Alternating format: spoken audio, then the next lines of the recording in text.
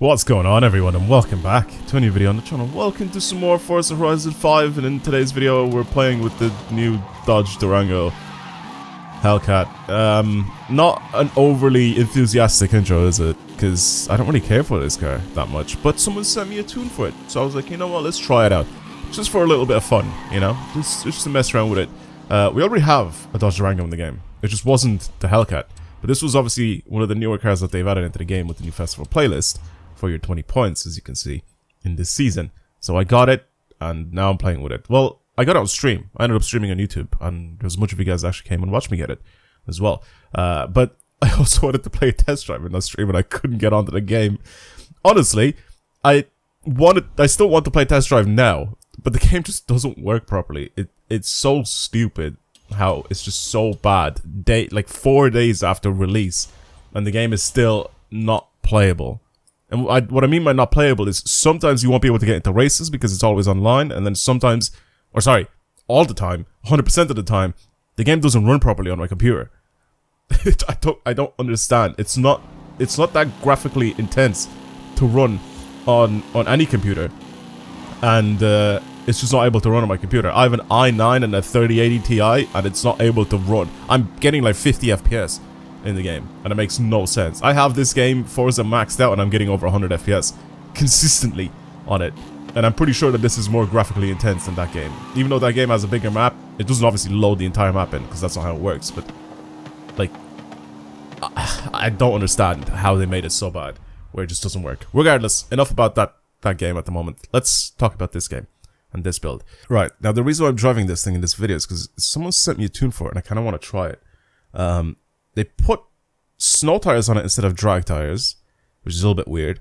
But he said it makes it for more. What did he say exactly? I'm trying to read it. It says it's more interactive to drift with.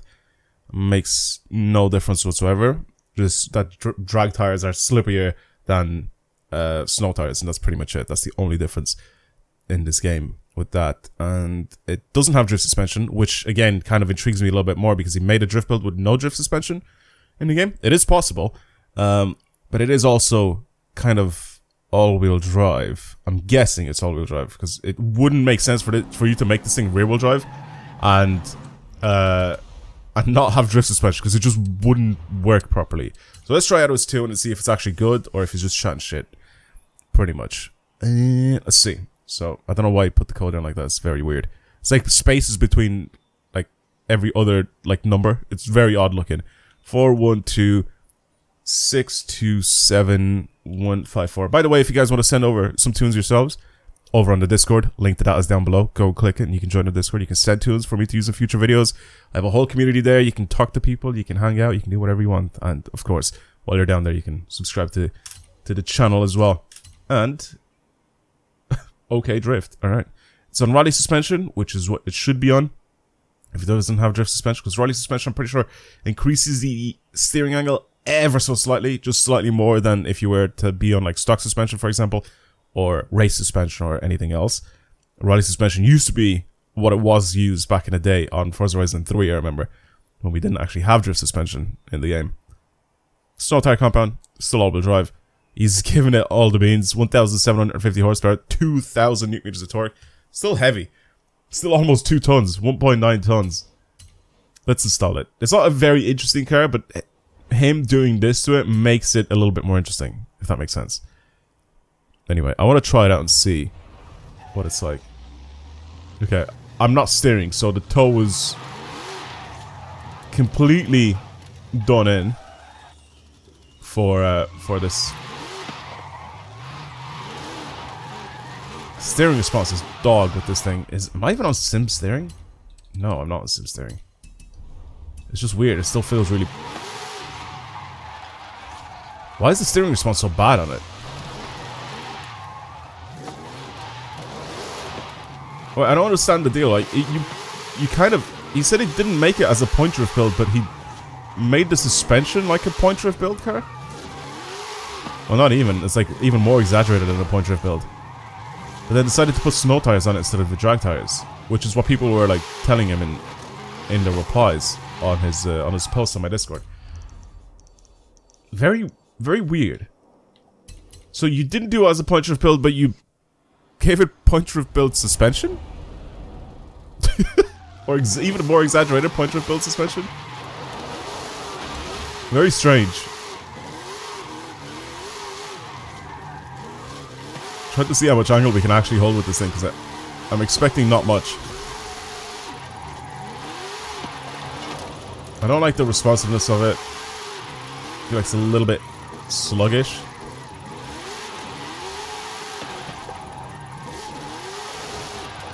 Oh, I don't know if I like this thing, man. It just feels like a big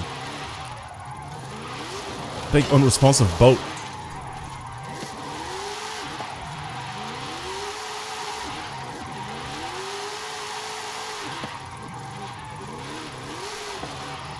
Oh my, how early am I supposed to start counterswing? I swear to God, I did it before I'd even transitioned. I kind of wanted to do that on purpose. I'm not gonna lie to you.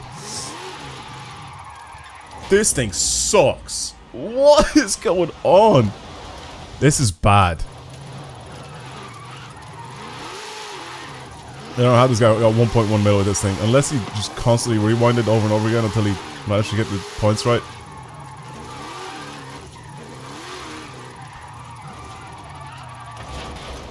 It's got no grip whatsoever. Absolutely zero grip whatsoever. How have you done this to a vehicle that's already unresponsive and made it even less responsive? I can't have any angle with it. Because if I increase the angle too much, it's not responsive enough for me to like transition and catch it again.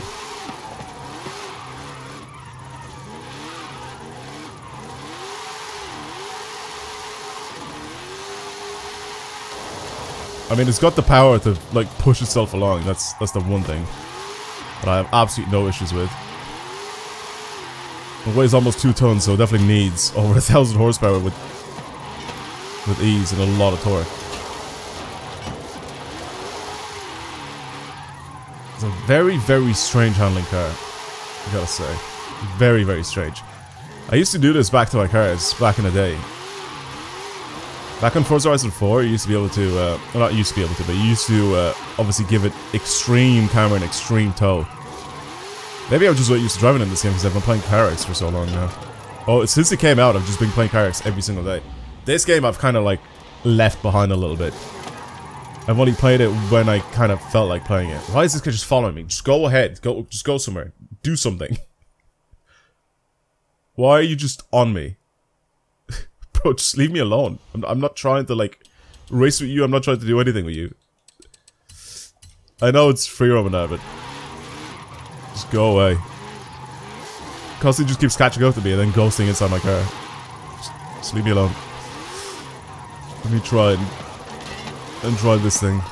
I definitely don't need a distraction right now because this thing sucks ass.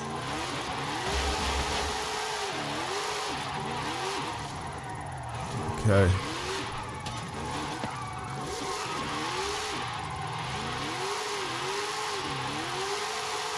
I mean, once you get the hang of it, it's not actually that bad. It's just a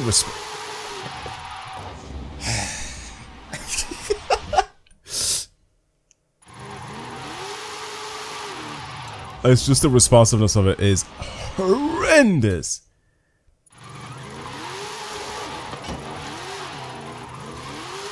It doesn't have the extra steering angle, but you can, there's still ways that you can have it so it catches. Oh my god, man. This is probably one of the worst vehicles to try and drift in this game. This guy's tried his best to make it so it slides, and this thing just blows, man. It's just bad. And I'm not even blaming this guy's tune at all. I'm just saying that the car itself just sucks. And even Dom tried this thing in A-Class, and he said it's very average. A-Class racing, like off-road racing and all that, he tried it and it's just incredibly, incredibly average. There's nothing special or redeeming about this vehicle that they've added into this game. Absolutely no reason for them to add this into the game. This is probably one of the laziest ones that they've done, right? Out of all the cars that they've added into the game. Oh, I can't wait for next season though. Oh my god, if you guys have, I don't know if you guys have seen or kept up with the to date with the Forza Horizon 5 updates. And what's going on next season? Ooh, next season's gonna be so good. So good. The cars are very interesting in it. I'm excited to drive the cars. You got a brand new game mode that's coming out, the hide and seek game mode. That should be kind of interesting to try and mess around with. Unfortunately, I don't think you can create like your own private lobby. I wish you can, because that would be kind of interesting for me to try and maybe do like a sub kind of run with people, like a little hide and seek, like with my subscribers and stuff like that. Oh yeah, it's almost 1.1 mil points with this thing. An absolutely horrendous run, constantly rewinding and everything. I want to try and put my own twist on it and my own tune on this thing, because I feel like I can probably do something that's better than that. First and foremost, I am going to put drag tires on it. I feel like the snow tires are good, but what this guy did, he ended up kind of trying to make a punch drift build, but then put snow tires on it instead. So let me try and do my own build here and see what I can do. Alright, I've done my build. I've practiced, or not, sorry, not practiced. I've gone down a little bit just to test it out and see what it's like, and this is kind of what I've come up with. So obviously, as you can see, it's on drag tires. Power and weight is pretty much the exact same as it was before from this guy's tune, so it's about 1,750 horsepower and it weighs just 1.9 tons. And I've made mine a lot closer to a 50-50 torque distribution, just to see if it'll help a little bit with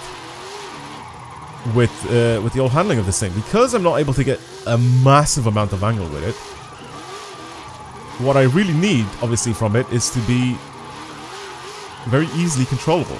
Basically what I'm doing here, the thing is that the issue with it is that the back really likes to overtake the front a lot, and obviously because I don't have drift suspension on it, I need to be ultra careful that that doesn't happen. That almost happened there, and the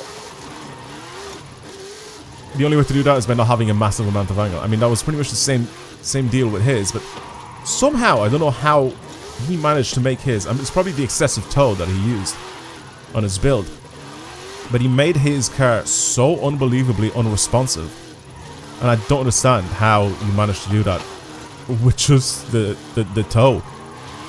Because this thing right now with the drag tires on it, which drag tires are supposed to be slipperier, like they allow a lot more slip than the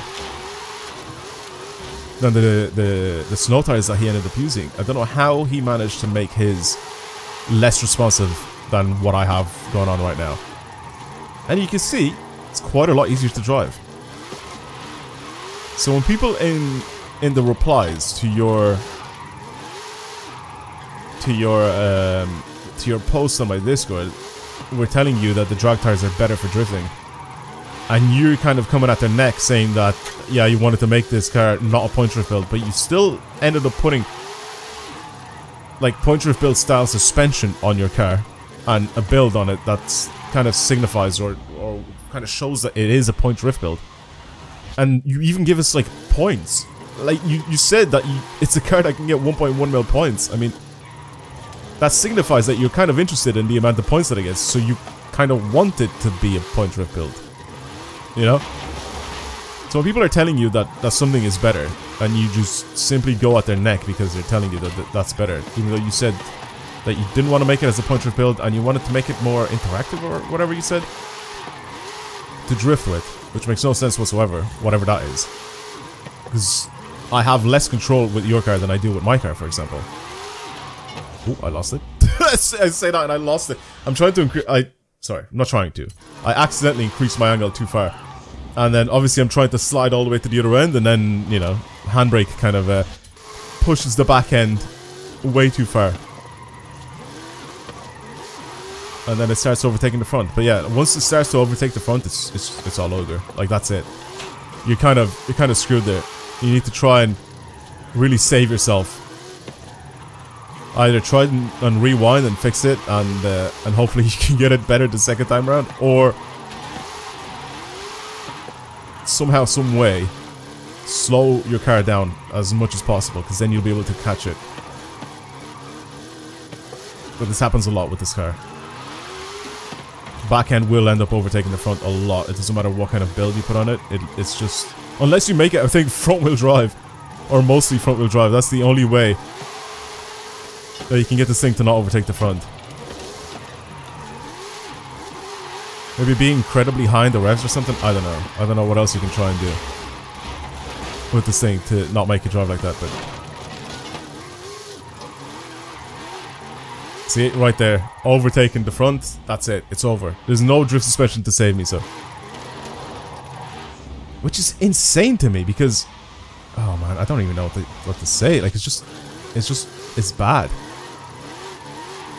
Like that's about as much as I can do in terms of steering angle.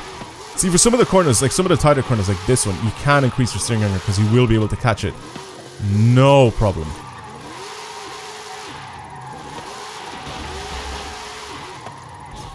Yeah, I mean, it's capable of 1.1 mil. I mean, he probably got 1.1 mil as well with his tune, which isn't really, like, not, you know, crazy or anything like that, but I don't know how you made yours so unresponsive compared to this thing.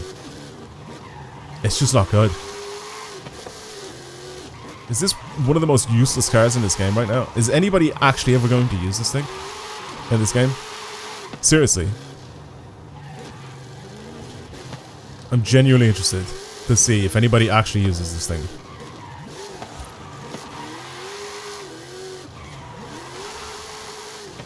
Anyway, I'm gonna leave it there. Thank you for watching, everybody. I hope you enjoyed today's video. If you want to see more videos like this on the channel, then of course subscribe. Like this video if you want to see more on this game or pretty much any other game, because obviously, of course, it shows me that you enjoy the content that you're seeing on the channel. But yeah, I mean, yeah, it's a very just useless car in this game. It's not good at anything. We already have a Dodge Durango in the game. It just wasn't the Hellcat, and that was pretty much it. That was the only difference. I mean, they could have just added the Hellcat in the first place with this game instead, but, I mean, I guess not. I guess not. Regardless, this was the Dodge Durango. Yeah, I guess you can try out his tune for yourselves and let me know how you get on with it. But, yeah, it's just a little weird. Just a little weird to drive. Alright, I'll see you guys in the next video. Goodbye, everyone. Have a good day.